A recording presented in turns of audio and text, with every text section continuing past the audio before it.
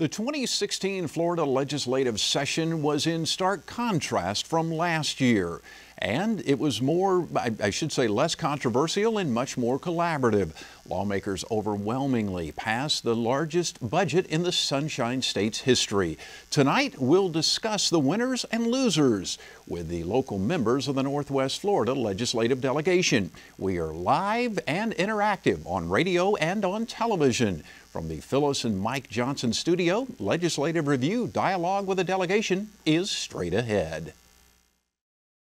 This original WSRE presentation is made possible by viewers like you. Thank you.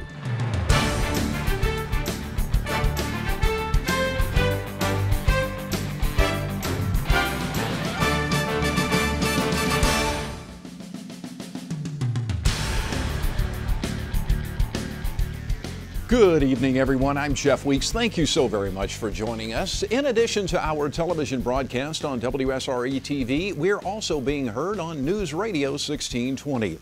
Our goal tonight is to analyze the 2016 Florida legislative session. In doing so, we want the input from you, our constituents of Northwest Florida. This is a forum to ask you, for you to ask the legislators questions about issues that most concern or interest you. You can do so by email or phone. The email address is questions@wsre.org, or if you prefer, you can call us at 850-484-1223 or toll free at 1-800-239-WSRE. Due to term limits and a changing political landscape, this is probably the last time we'll have this group of legislators together representing the Northwest Florida delegation. Unfortunately, our two senators, Don Gates and Greg Evers, were unable to join us this evening. However, we are joined by our 4 House representatives.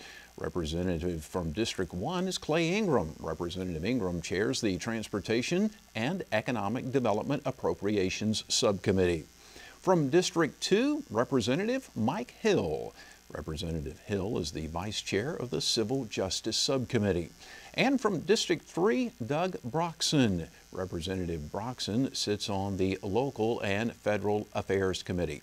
And from District 4, Representative Matt Gates. He is the Chair of the Finance and Tax Committee. Gentlemen, welcome and thank you so very much for joining us. I apologize for stumbling a little bit here around, but I'm having a difficult time seeing what's in front of me. Maybe I need more than just readers for glasses. Anyhow, gentlemen, let me begin by asking you this question. Last year, the session was rather controversial, and as I mentioned in the open, it was a lot more collegial this year. Representative Ingram, I'll begin with you. Why is that? Sure. Well, first of all, it does feel good to have gone to Tallahassee, done our business, the way we intended to do it, passed the budget, done the things we're constitutionally required to do, and be back home. And so it feels like we got the job done. And that's great. But taking some of the very controversial things off the table, it was said during the summer and leading up to session that Medicaid expansion was not going to be on the table. So taking that very hot button issue off the table, the Senate made that clear. That opened the door and paved the way for us to be able to have a session to focus on the things that we weren't able to get done last year, namely, getting the budget passed and then passing some good, policy-oriented legislation. And so I think taking the biggest hot button issue off the table just made it a lot easier to get the job done. Representative Hill, your thoughts? Oh, I agree completely with Representative Ingram. What we have shown is that conservative principles work when it comes to governing the state of Florida. Florida has become the destination state in the nation. It's because of the conservative principles that have been used by everyone here in this delegation of limited government, low taxes, personal freedom, and individual responsibility. It has created an environment where businesses are moving here. People are moving here at a rate of 1,000 a day. Governor Scott has done a tremendous job creating an environment. Since 2010, over 1 million jobs have been created in Florida. So it's because of conservative legislature and wanting to use those conservative principles, we've made Florida the destination state in our nation. Representative Broxson? Well, some people will say we were just exhausted from 2015. We were there over 106 days and a lot of committee weeks. But there was 2 issues, and I think Clay mentioned that Medicaid expansion was a big issue, and we chose not to bite in the House because of the future ramifications that would have on our budget. 43% of our budget now is healthcare related. 43% out of every dollar we spend on health care. And if it goes much farther, we're going to see a disintegration of education and roads and all the things that make Florida such a great place to live. And secondly, we had a very contentious president of the Senate race that created an overtone. That was resolved early. So it was a much better session, and I think we had a much better time during the session. Representative Gates. Well, thanks, Jeff, and thank you to WSRE and to Pensacola State College for having us tonight. I think one of the reasons why the politicians in Florida did their job better this year is because the people of Florida did better this last year. You know, yet again, we have another year with an improving economy in the state of Florida. Every person on the show tonight was elected in 2010. In that time, we had a $6 billion budget shortfall. Unemployment was approaching 12%. Now it's half that. The budget shortfall, now a surplus. We had over 30,000 regulations on the books. We repealed or replaced over 4,000 of them. And the legislature prior to our election that had voted for tax increases was gone. And we have cut taxes over 50 times since each of us were elected. So when the people of Florida have the space to go be successful without the overreach of government, then I think the pressure is off to be able to just let the great folks in the state of Florida thrive. Okay, wonderful. Well, nice synopsis here, and we have a ton of questions tonight. We have had some tremendous response from our viewers and constituents and listeners, and we greatly appreciate that. And again, if you would like to get a question in, you can do so by calling 850-484-1223 or toll free at 1-800-239-WSRE or email questions@WSRE.org. So let's begin with our questions, and these are from our viewers and listeners. We'll begin with raises for state employees. The question is, why did neither the Senate nor the House budget include a raise for state employees who have received one raise in the past 10 years and are now contributing 3% to the Florida retirement system? So who wants to take that one? Well, some employees got raises, Jeff, and there are members of our delegation who voted against it, and they were the elected officials, the politicians. There was a bill that was passed by the Florida House, passed by the Senate. I voted against it, and others here did as well, that gave supervisors of elections a $20,000 pay raise. And the reason I voted no against that bill is because I know the lady who works at the health department as a nurse. You know, I know the firefighters who go out and protect us from wildfires. And if the blue-collar workers for our state, the people who are on the front lines, can't get raises, then I stood up and debated against giving pay raises to any politicians, because we ought to lead by example and make sure that we stand up for the people who really provide the great service in this state. I think that, you know, in good economic times, there ought to be an opportunity to reward people who've worked for us. During our tenure in the legislature, there was a modest pay raise for state workers, but growing government doesn't seem to be in vogue with a lot of our constituents, but certainly we ought to do better at recognizing the great contributions of our state workers. Anyone else like to add to that? We also killed there was a measure put forth to increase the salaries of legislators. Also, that was killed pretty handily, and rightly so. Anybody want to add to on the state worker issue? Okay. So the next question comes from one of our viewers, and it has to do with veterans and PTSD medical marijuana. Why were veterans with PTSD excluded from the medical marijuana bill passed this year? Matt, I know you're that's kind of your wheelhouse, so the marijuana issues. So yeah, Jeff only means that for the listening audience because I sponsor the bills. There is no other way in which he's referencing marijuana being in my wheelhouse. Yeah, I mean, look, it should have been, Jeff. I mean, honestly, every one of us serve veterans, and we hear the stories about how bad the VA is, how hard it is to get basic medical care because the federal government has a system of treating veterans that is completely broken. I would have supported medical cannabis use for veterans with PTSD. Unfortunately, that measure died in the Florida Senate, not in the Florida House. And there, the circumstance that we were faced with was some believed that there could have been overdiagnosis for PTSD for veterans. That's not a view I hold. I think we should have done it, and it's unfortunate that that died in the Senate. Anyone else like to add to that? So, Okay, we'll go on to our next question. It has to do with drinking water safety from one of our reviewers. And she says, we've been hearing an awful lot lately about lead in drinking water. Of course, the Michigan situation comes to mind. She says the city of Jay has just gotten a grant to filter pesticides from their drinking water. In addition to flood protection, the Water Management District's job is to protect, maintain, and improve the quality of water. They've had crippling cuts to their budgets. And the viewer is asking which of you will work to restore funding to the water management districts during the next session. Well, Jeff, this past session, part of the budget was over $205 million to a dedicated source of funding just to make sure that we have good water here in Florida, from our Everglades all the way up to our springs and rivers up here in the Panhandle. So we are addressing that issue. It's something that was important to the constituents, evidenced by the passing of an amendment to our Constitution. And we are tackling that problem and being serious about it. Jeff, we are the envy of the state as far as water. We have the best aquifers and we have the best clean water. There are anecdotal situations because we have some older cities that have long needed revamp of their systems, and hopefully we can get to that in future years just as we did with Jay. But we're the envy of the state as far as water. We have it. People are going to need it in the future, and that's the reason we're going to be able to grow constructively and responsibly over the next few years. All right. We'll move on to our next question. Expanding Medicaid. Florida has refused the federal monies to expand Medicaid, making affordable health care unaffordable for the middle class. My husband has a job, or I should say had a job change recently, and since we are dancing on the line, she says, on salary allowances to receive the tax credit, we have chosen to take COBRA as our insurance to the sum of $1,200 per month. What health insurance do our representatives have, and what are your premiums? Well, I think the real question is she's trying to say, what's the solution for me? Jeff, I'll tell you this, and that's why questions like that tend to bother me, is that, you know, I look at my employees and look at the skyrocketing rates that they have to pay, 20% every year, since, and that's a conservative estimate, since the passage of Obamacare. And to think that that would get any better for anyone if we were to expand Medicaid in the state of Florida is a fallacy, and it's gotten worse for a lot of people. And I don't think that expanding the Medicaid system in Florida, a broken system, would improve the lot for anyone.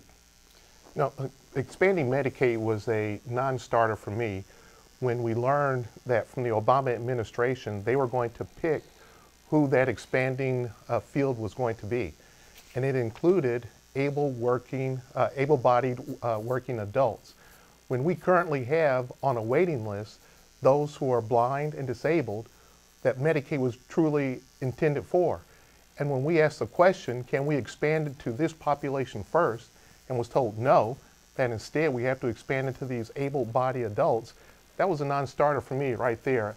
Not to even mention the expense that it would be. As Representative Broxton said, healthcare is already 43% of our total budget. To have expanded that Medicaid would have just made it cost prohibitive. And Jeff, I want to speak directly to the viewer's question about all of us and the health care we receive. And here's the truth. We receive world-class health care. We've got amazing coverage, and we only pay $8 a month. I think that's outrageous. That's why I filed a bill to put every politician in Florida on Medicaid. Because if there's a healthcare delivery product that's good enough for the poorest and most vulnerable people in this state, it ought to be good enough for the politicians in this state.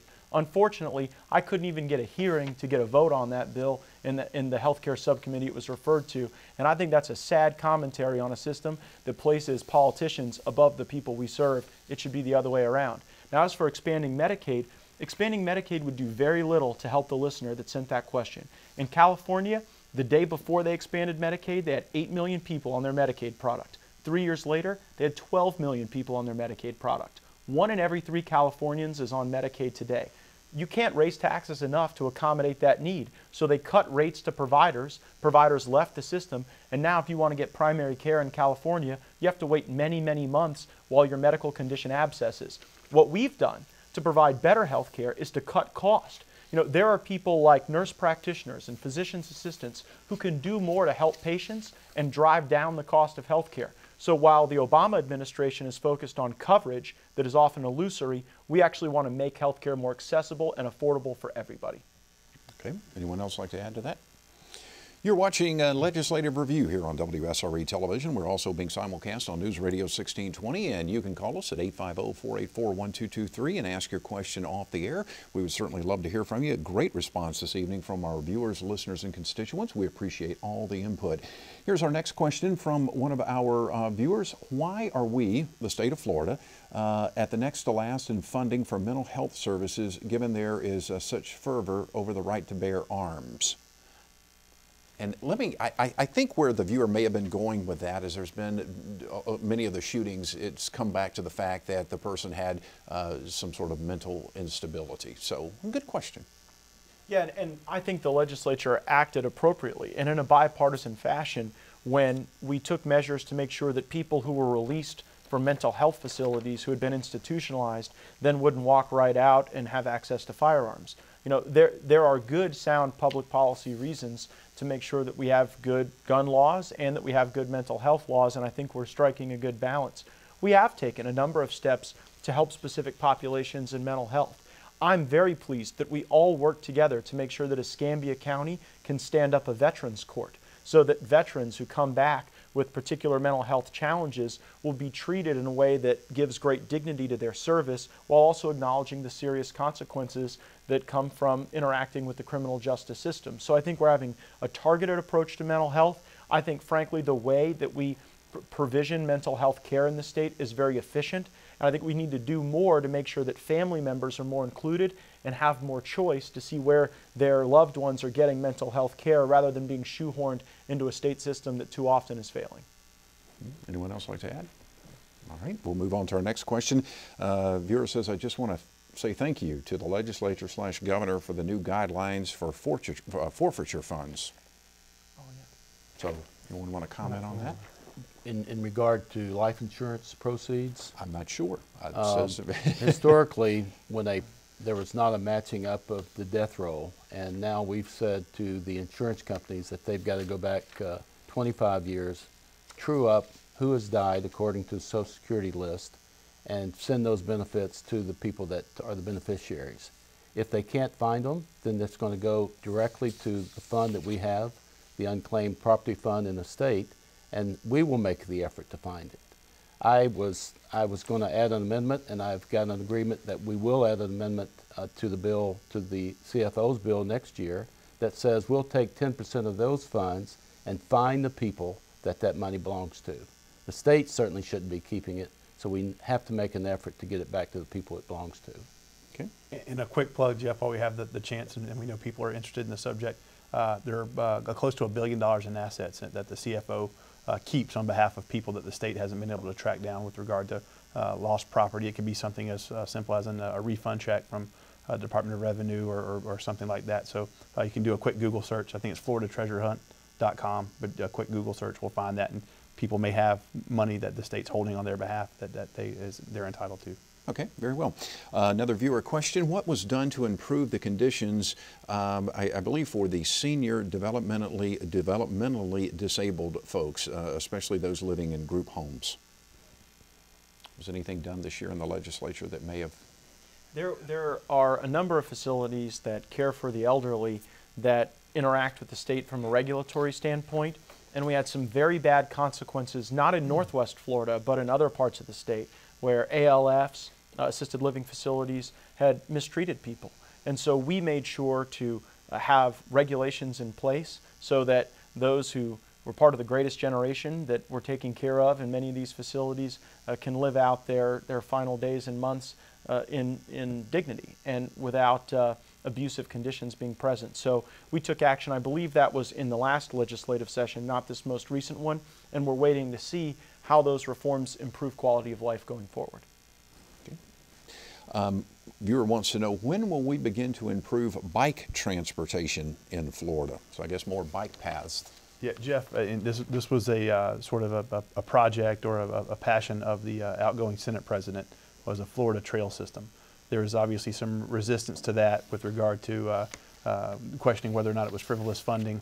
but it's something that he was able to push through. And so there's a creation of a Florida trail network throughout the state of Florida that's been funded. And you know, I would think eventually, you know, probably Central Florida heavy, because that was the district of the Senate president. But I think that we'll start to see those trails proliferate even in the Panhandle. Of course, we have a wonderful trail up in Milton there, so We do. that's a lot of fun.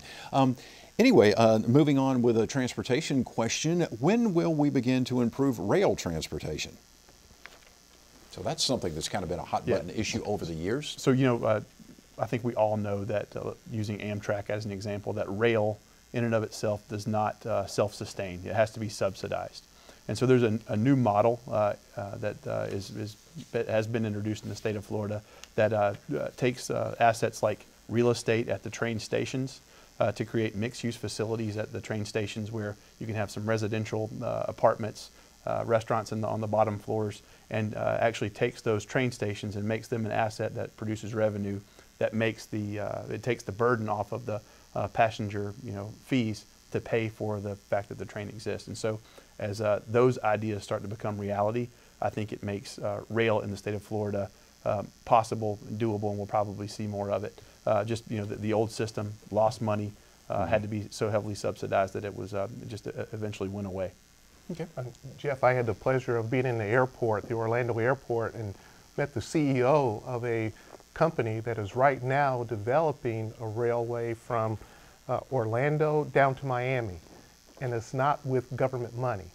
That's the way it needs to be done. It needs to be done with a private venture who is able to do it efficiently, and as Representative Ingram said, they are at each of the stops, they're making it multi-use. They're taking a blighted area down in Miami and are going to turn it into a fabulous facility. It's private sector work. They do it better, they do it more efficiently, and that's what we should be relying on. Okay, very good. Let's move on to another viewer question. Viewer says recently SB 668 alimony reform was passed by a wide majority in both the Florida House and Senate. So far, this bill has not made it to the governor's desk for his approval or veto. He did veto a similar bill in 2013 after a majority of both the House and Senate approved the bill that year. The viewer says, certainly to the untrained in the legislative process, this looks suspicious and like some political maneuvering behind closed doors. So he basically wants to know, is that the case? And please enlighten us as to what happens after the bill is approved by the Senate and the timeline for the governor to approve, veto, or take no action. Well, Jeff, that sounds like a very well-informed viewer on the matter of alimony who is undoubtedly asking for a friend, I'm sure. The House and Senate have the opportunity at the conclusion of legislative session to either hold bills for a limited period of time or to send them directly to the governor. Here, because Governor Scott vetoed the last version of alimony reform, I believe the legislature has held that bill for the maximum allowable amount of time so that the governor could hear from a number of the stakeholders prior to making that decision. So it is a tool that the legislature enjoys so that if we feel as though the governor needs more input or more of an opportunity to review a very complex matter like alimony, that time will exist. But there is a time certain in which we will send the governor the bill, and then the clock will begin ticking for him to take action on that bill. As someone who has been supportive of alimony reform, I sure hope that he signs the bill this time. Okay. Anyone else? I would add to that, Jeff, that it's not the same bill that the governor vetoed before. There were some tweaks that were done with it. There was discussion with the governor's office to make sure it would be more palatable to him this time. And I think it's a very good bill. It sets a very fair formulas for how alimony is going to be paid and also some timelines on there. So I thought it was a good piece of legislation. Okay, very good. Anyone else like to add to that? All righty. Viewer question about Planned Parenthood. With the defunding of Planned Parenthood, what are your ideas for meeting the needs and services they provide to the citizenry that no longer are available? Jeff, I'd like to address that because that was an overall bill. It was a large bill that had to do with protecting women's health and also protecting the unborn. The part where it's defunding Planned Parenthood was not defunding Planned Parenthood for anything other than abortions. And Planned Parenthood wasn't the only organization that was signaled out. It was anyone who performs an abortion in the state of Florida. Just says taxpayers will not pay for that abortion. All other things that Planned Parenthood or those other clinics do, they can still receive funding for that, just not for abortion. That was one part of that overall bill, which I thought was an excellent bill. The governor signed it last week. It also says that if a doctor is going to perform that procedure of an abortion, they must have admitting privileges or a transfer agreement with a hospital that's within a reasonable proximity. It also said that ACA was going to have to inspect the facilities that perform these abortions and make sure that they are meeting the same requirements of any other ambulatory surgical center, which again is protecting the women's health. And then finally, that bill says that it will be completely illegal to sell the body parts of an aborted baby. So it did not just signal out Planned Parenthood. What it did was said that for any clinic that provides an abortion, we will not pay, taxpayers will not pay for that abortion. And the question, Jeff, also went to, well, you know, is there some vacuum that we've left where people aren't getting care? And I'm proud to say that each member of this delegation stood up and we increased funding for low-income women to be able to get mammograms and to be able to get cervical cancer screenings through the Mary Brogan program. We provided more funding for that program than had been provided before. And so we're taking the measures to make sure that where there are truly critical women's health issues that we need to address, like mammograms, like cervical cancer screening, that we're making sure that's available for everybody. Okay, very good. We want to remind everyone that they can call in with a question or email a question. You can email to questions@wsre.org. And for our radio listeners, give us a call at 850-484-1223 or toll free at 1-800-239-WSRE. Our legislative review dialogue with the delegation is not only being seen over the airwaves of WSRE television, but we're also being broadcast on News Radio 1620. Greatly appreciate you listening and your involvement this evening. Gentlemen, a question from a viewer and listener. Why has nothing been done to change the way owners of timeshares are treated? If a timeshare owner quits paying their fees, they can be sued by the timeshare when it should be a foreclosure, according to the viewer, and the ownership goes back to the timeshare company. The current system, in this viewer's judgment, is very unfair and regulations need to be adopted to fix it. Comments, thoughts? Yeah, this is sort of a question as to who is the least cost avoider. If there is a challenge in timeshare transactions, is it the role of government to step in and tell people how they can or how they must contract with one another? Or should it be more incumbent upon the individual to thoroughly review the timeshare agreement and the real estate contract? I think most of the folks that serve our delegation fall in the category of personal responsibility, not government or social responsibility on that question. Okay. Representative Ingram and Gates, why are you in favor of Common Core? Well, I'm not. Are you Representative Ingram? No, that's a funny question. No. Okay. So yeah, actually, Jeff, so that answers that question. I sponsored legislation to make sure that our local school districts can opt out of Common Core textbooks. Prior to that legislation, a school district had to pick their instructional materials off of a state-approved list, which meant they were all Common Core materials. And so I'm very pleased that my colleagues in our delegation, our legislature, and our governor all agreed, and now every local school district has the right to choose their own materials and depart from the Common Core materials. Let me ask a broad question here. How did education fare in this session?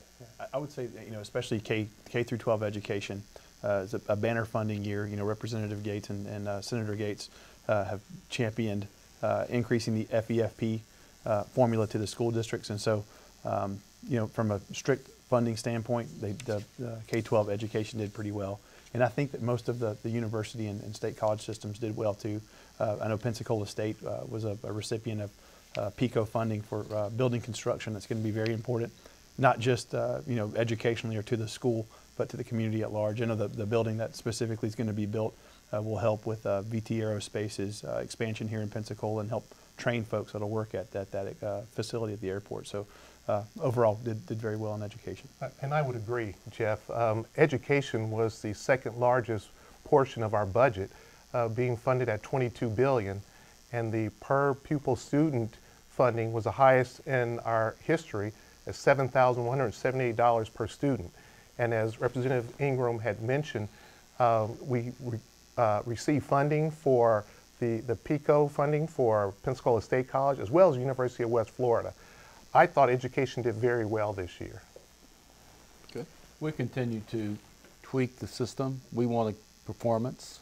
When you're spending over $7,000 per pupil, then we're asking for accountability. And frankly, there are many areas of the state. Fortunately, my county and Okaloosa County is not one of those counties, but some of these counties historically underperform. And we're sending a strong message that if you do not perform at a level that gets people in a position to have a job that makes them a reasonable income, then we're going to let them have other options, charter schools and other forms of options. So we're going to continue, as we have for the last several years, to increase our budget for education, but we're going to increase our, we're going to ask people in every county to make sure that they're spending that money wisely. And Jeff, a question I get a lot in Santa Rosa County is this. Each and every year, the students and parents and teachers in Santa Rosa County are one of the highest performing school districts in the state, but yet they get the lowest per pupil funding in the state. And that's not fair. It's simply not. I mean, if what we're doing is paying for performance, we ought to be doing a lot more in education funding, particularly in Santa Rosa County. Now, one thing I hear about from parents is not about funding, but it's about testing.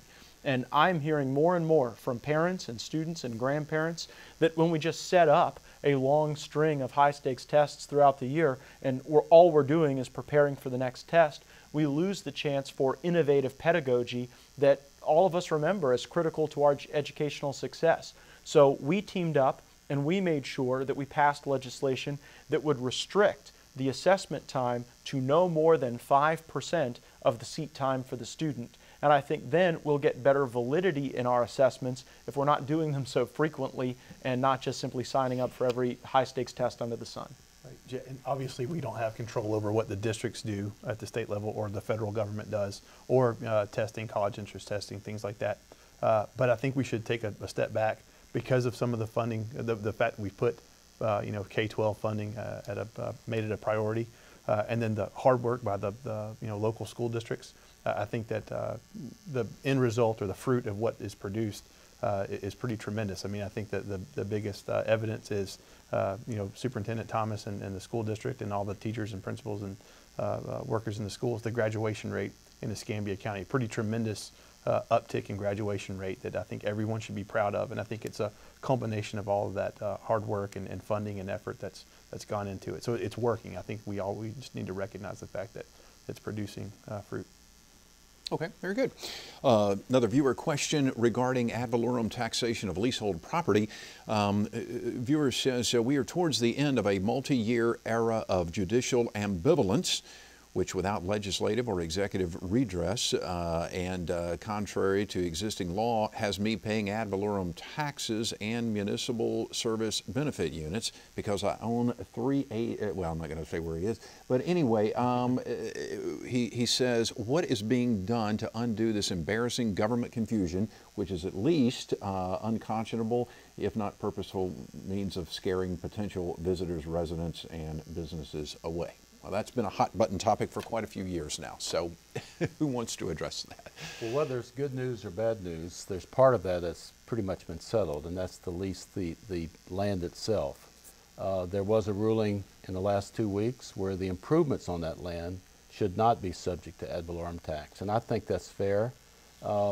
There's a lot of confusion. People that came down that bought condos on the beach were told there would never be any ad valorem tax. The county sued both Santa Rosa and Escambia, and won all the way up to the Florida Supreme Court. Many people are very upset about that because that's an expense that they never anticipated. But we do have good news for them, and that is their improvements. It appears to us that that will maybe stand the court test, and they will not have to pay that additional tax. Okay. Very good. Here's something regarding the Pensacola Bay Bridge. The Florida State Transportation Board is well aware of the problems in Gulf Breeze at rush hours and also on weekends at the beach for the various events that go on there with traffic backing up and going through the area on Highway 98 using just 4 lanes that are present. Yet they seem to think that they can expand the bridge and highway through Gulf Breeze to 6 lanes with additional traffic increasing over the years and not having the same problem they have right now. Makes a couple of comments, you know, that I won't share there. But anyway, I guess the question is, what's being done about this? Are they taking a serious look at this situation and considering all the options? Yeah, well, let me address the question like this and at least get the dialogue started. So, you know, we have the bridge funding to finish the bridge. There were questions about the landings on each side of the bridge that got heated to the point that I think that overall funding of the project was in jeopardy. And so DOT wisely said, there's so much debate about the landings on each side of the bridge, the Gulf Breeze and Pensacola side, that we'll separate the questions. So we'll plan, design, build the bridge, and then we'll deal with the landings on each side as separate issues. We had a meeting in Escambia County a couple nights ago for the Pensacola landing side. And so I think, so to answer the viewers' questions, absolutely. I mean, that's, you know, the engineers at DOT and the contractors that are working on this, that absolutely plays into their thought process. You know, you're obviously going to have a bottleneck if you don't address it. And so it's a positive that they've decided to look at those as separate projects. And so hopefully that will address the viewers' concern. No, and there's no doubt, Jeff, that bridge needs to be replaced. Department of Transportation is telling us that it is becoming cost prohibitive keeping it repaired, keeping it in a position where traffic can flow over it. And so what we don't want to do is to delay the implementation of having that new bridge built.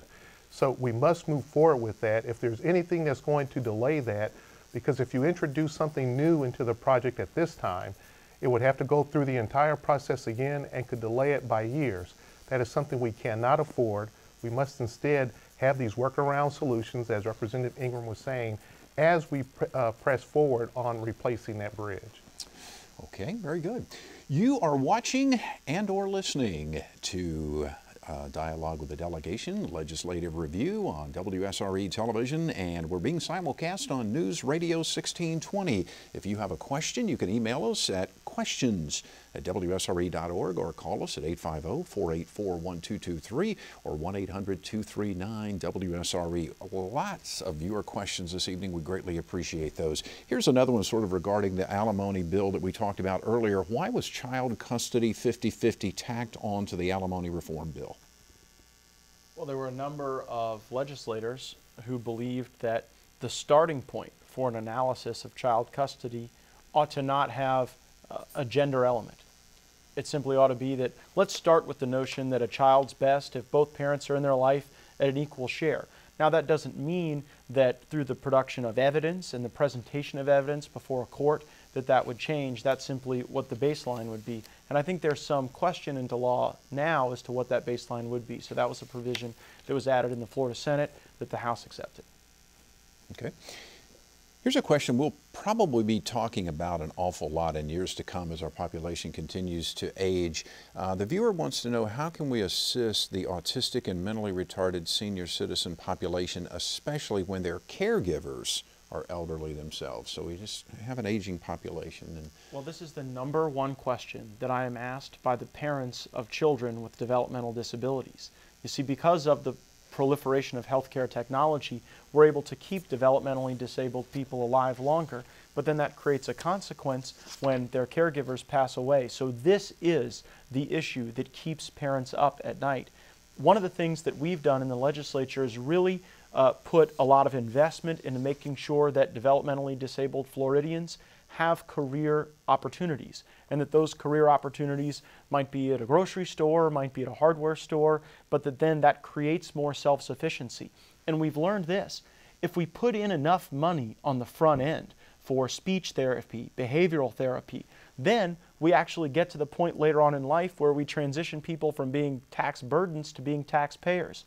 In the final hours of legislative session, our legislature stepped forward and provided tens of millions of dollars in additional funding up front for children with Down syndrome. because we've seen research that indicates that if we make that investment, we really move the needle in people's lives.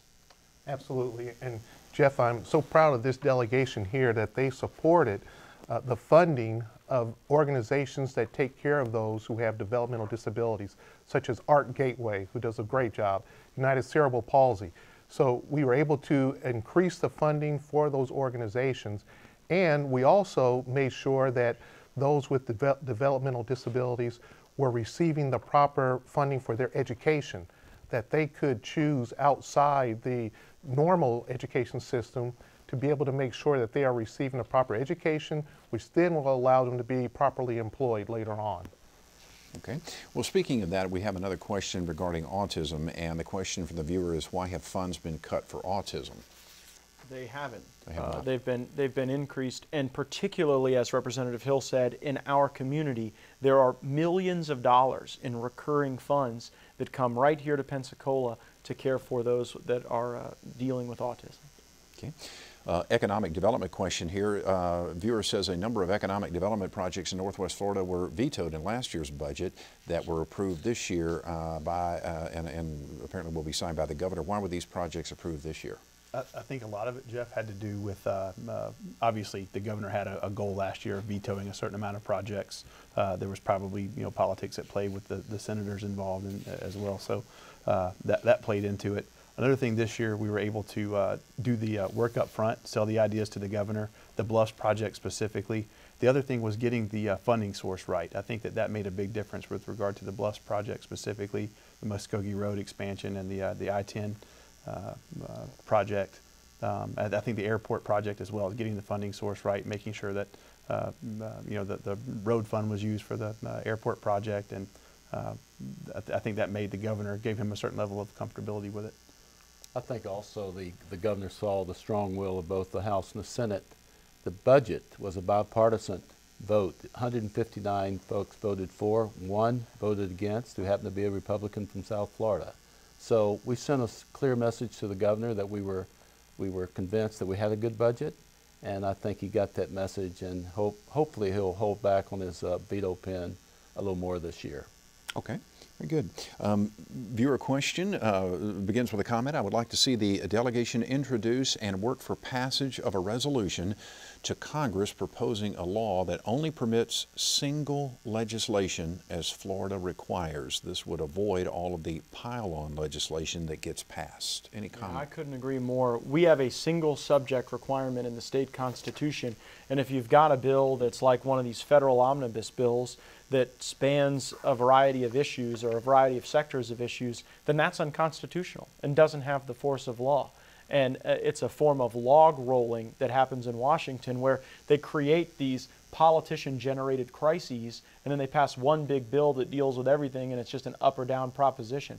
I think our founders would be rolling over in their graves if they watched what was happening in Washington right now in that respect. And absolutely, I think everyone here would be supportive of a memorial from the Florida House of Representatives saying that if it's good enough for Florida to focus on a single subject at a single time so that people could see where we are, it ought to be good enough for Washington too.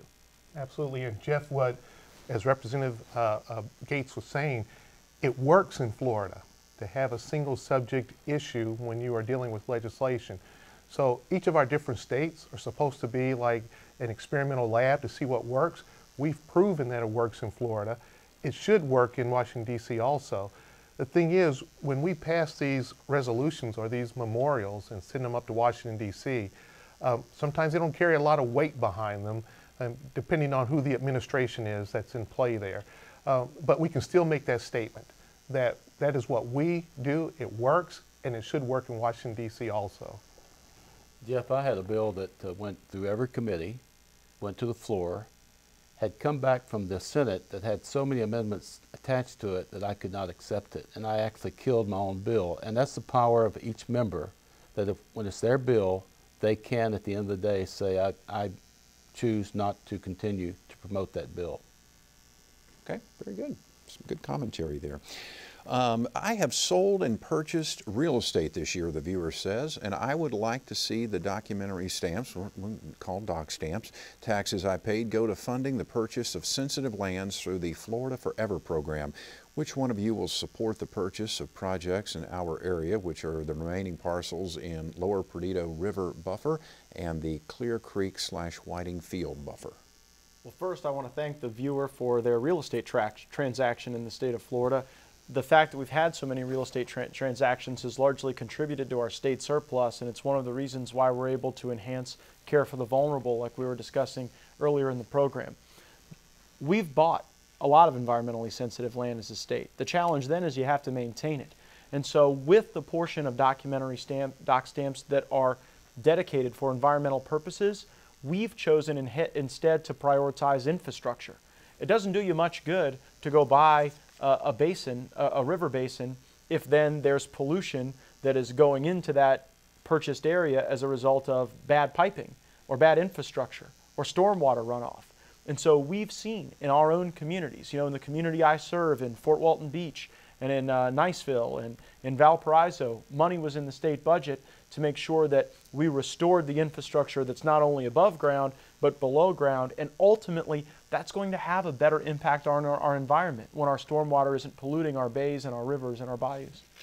And Escambia County has around $1 million from the state to use as abatement or buffer lands around our military installations, and they work with the Nature Conservancy and also the Department of the Interior to purchase those buffer lands, and then also to do it in a smart way where the parcels are contiguous and actually do what they're intended to do and not be piecemeal and not actually provide a buffer. So if that's the concern of the viewer, that's something that is being done. And to add to that, Jeff, according to our constitutional amendment, which was passed a couple of years ago, 1/3 of all doc stamps must go towards protecting our environment. Now, it doesn't necessarily mean that by purchasing more land that we are protecting that environment, as Representative Gates said. Already, almost 1/3 of the land in Florida is owned by the government, either state or federal. So we need to better manage what we currently own instead of purchasing more. Okay. Viewer says there are 389 convicts on death row, some for as long as 40 years. Viewer says, why? Why should we bear this cost? It's a great question. It's a question I asked when I was chairman of the Criminal Justice Subcommittee. Jeff, we learned there were cases where people were on death row for 25, 30 years, where guilt or innocence was not in question. They were just on their 7th appeal on whether or not their lawyer hired the right psychiatrist to evaluate their troubled childhood. And so we passed the Timely Justice Act. I was the sponsor. All of my colleagues here supported it. And it said that if you have an appeal that is not based on guilt or innocence or new evidence, but just some procedural challenge regarding the assistance of your lawyer, that you got one shot at that, and that couldn't be something that repeats over and over again. After my law went into effect, the rate of executions in this state went up 3-fold. Now recently, the United States Supreme Court threw a little wrench into the system when they called into question how many jurors and whether or not it was the jurors or the judge that would ultimately sentence someone to death. And we made changes this year that I think will get us back on track and that'll make sure that we have a death penalty system that is more efficient, more effective, and a better deterrent to violent crime. Okay. Viewer question here, how can you make efforts to bring investment, business, and jobs to Florida? That's the easy one, Jeff. What you do is you get government out of the way. You reduce taxes on businesses that come into the state, and you also make sure that the regulations are not so onerous. As Representative Gates said, over the past number of years, more than 4,000 unnecessary regulations have been removed, which creates that environment for businesses who want to move here. We need to do more. There are more regulations we need to get out of the way. We need to make sure that it's not so onerous on those who want to get licensing to come into the state, that we're not just creating a barrier for those who are already in business, preventing those who want to start in that business because of the extent that they have to do in terms of licensing, education requirements, and so forth. The more we can get government out of the way, the more that we let business prosper, the better the whole state will be.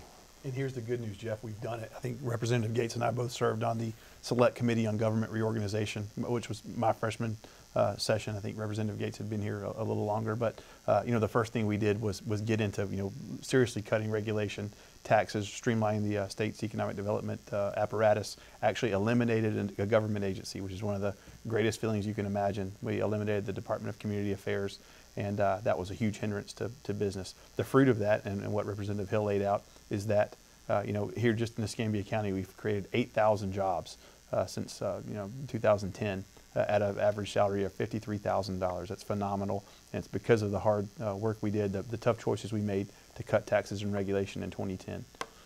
Jeff, I think also that one of the real disappointments that we had as a delegation when we found out late in session that the money that will be coming from BP, the $1.5 billion that will be spread out over 18 years, will go through the general fund. And I don't believe many of our colleagues from South Florida understand the pressure that we're under because of Alabama and Georgia. They're willing to incentivize people to come to their state. And now we're not going to be in that same position. So it is a disappointment. Hopefully we can work on convincing our colleagues that that money needs to be spent in the 8 affected counties and not spread out over the other counties throughout Florida. But we were all very disappointed that that money does not go directly into Triumph so that we could distribute it to the people that would create more jobs and opportunity. How optimistic are you guys that you will be able to make that change and get more of it here in Northwest Florida? Well, Jeff, I can only go by what our current speaker, or our incoming speaker, Richard Corcoran, has stated, and he's put it in writing. He said that according to Florida statute, any money that comes into Florida must first go into the Treasury and then be appropriated by the legislature. And he says that's the process we have to go by because of the Florida Constitution. And he said in his letter, I commit to you that that funding for that source would be coming to the 8 affected counties because we were the ones who were affected by it the most. So I can only go by his word, and hopefully if the money comes after he's no longer speaker, that the following speaker on that will also honor that. Okay. Move on to another viewer question. In-state tuition for illegal immigrants. Who pays for it? Why is it permitted? Well, it's permitted because despite the fact that every member of our delegation voted no, every Democrat and a majority of Republicans voted to give in-state tuition to illegal aliens. And in doing so, the state of Florida cost ourselves more money, and already illegal immigration costs our country $117 billion a year. And more importantly, we eroded rule of law. We said that we're going to incent and become a magnet for illegal immigration. So the taxpayers of Florida will pay for it. We did everything we could to stop it, but frankly, more liberal Republicans and Democrats turned their back on rule of law, turned their back on Floridians, and instead chose to politically pander to illegal aliens. Okay. We're getting close on time here. Voter identification, and this was actually was a question for Senator Gates, who was unable to be with us this evening. He is under the weather. But do you support photo ID voter registration to validate eligible U.S. citizenry? Absolutely, Jeff, and we have that in Florida now. Just recently, we had the election for here in Florida to see who we wanted to be for our nominee, and I went and voted at my precinct. They asked for your identification and verified it before you were allowed to vote. So we have voter ID here in Florida. I think the rest of the nation needs to pick that up if they don't have it. And we as Floridians need to continue to push back against this movement that says you do not need identification in order to vote. Okay. Another viewer question here, and I'm not sure you guys actually would have an answer for this, but it nonetheless will be fun to talk about. Why shouldn't the new Bay Bridge be 2 levels? I don't know. Well, again, we're past the design phase of that bridge, and to make any changes to it now would delay it. It would cost too much money to continue making repairs to the current bridge, so we just have to continue with what we have now.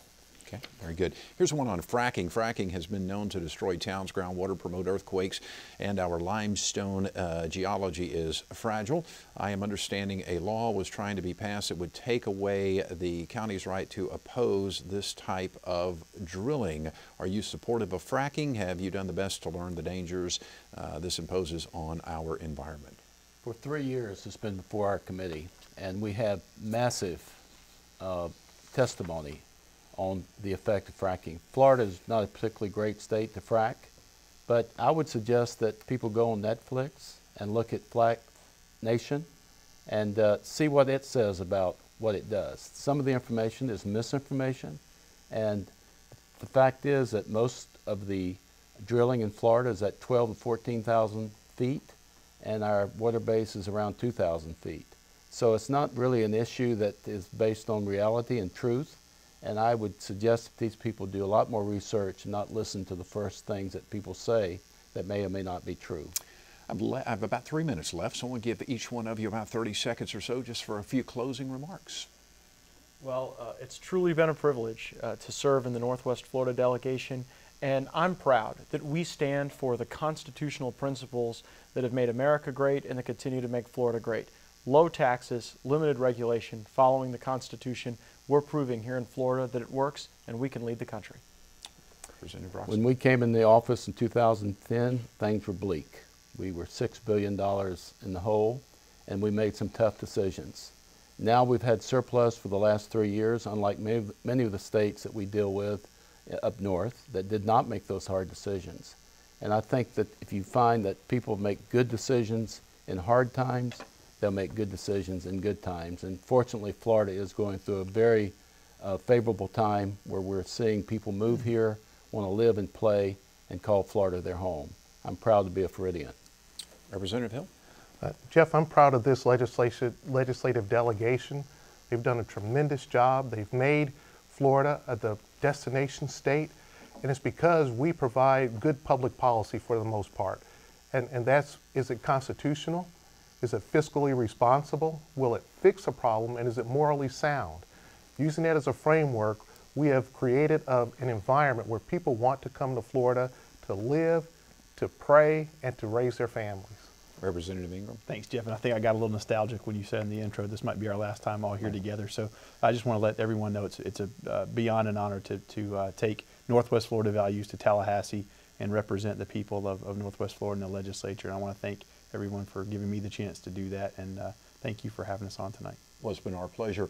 And I also want to say we're sad that Senator Gates could not be here tonight. He obviously very successful career in the Florida legislature and served several years as Florida's Senate president. A little bit under the weather this evening and was unable to make it. And of course, he will not be a part of the delegation anymore because of the term limits. So anyway, we wish him the very best in his future endeavors. Also, Senator Evers was unable to make it this evening as well. He was out of town. And gentlemen, I just want to say, as I mentioned in the beginning of the show, it's probably the last time we'll be together as this particular delegation. It was a pleasure to get to know each and every one of you, and we greatly appreciate you taking your time and coming in and providing the information to our reviewers and constituents, and I wish you the very best of luck as you move forward. Thank you. Thanks, Jeff. You bet. We certainly appreciate these gentlemen joining us this evening, and we wish them all the very best in their future endeavors. By the way, a very special thanks to you, our reviewers, listeners, and constituents of Northwest Florida. We appreciate all of your questions. Our guests this evening have been members of a local Northwest Florida legislative delegation. Representatives Clay Ingram, Mike Hill, Doug Broxson, and Matt Gates. Senators Don Gates and Greg Evers were unable to join us. As you know, this is an election year, and like in years past, WSRE will host rally programs which will provide viewers with an unbiased look at candidates across a variety of races. There will be 3 rally programs before the primary election. They will take place in early August. The general election rally programs will air on WSRE television in late October. Rally is produced as a public service in cooperation with the League of Women Voters. Tonight's broadcast has come to you from the Phyllis and Mike Johnson studio over the television airwaves of WSRE TV, PBS for the Gulf Coast. And we're also heard on News Radio 1620. I'm Jeff Weeks. Have a nice evening and enjoy your spring and summer in the sunshine state of Florida. Good night, everyone.